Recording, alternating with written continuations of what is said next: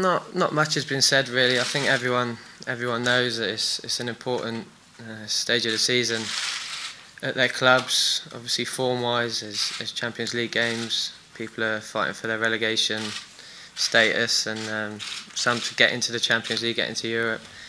So we'll take the next couple of days in our stride and hopefully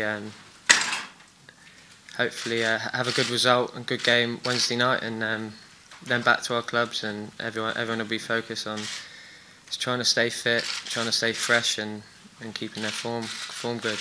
It's about England when we're together, and we'll all be wanting to get a good result Wednesday night, put in a good performance, because it's the last time we'll see each other as a big group until May.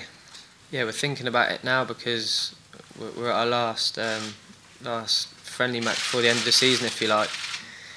But when we go back to our clubs, there's enough things going on to keep the lads busy. Obviously, there's Champions League, and as I said earlier, there's people competing to stay in the Premiership, and people competing to get into Europe.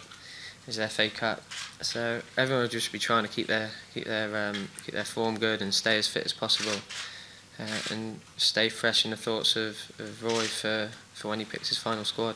We're as ready as we can be. It's not up to us if we're there or not. We just want to keep concentrating on playing well and making Roy's decision as tough as possible, and putting as many ideas as we can, and showing what we can do Wednesday night.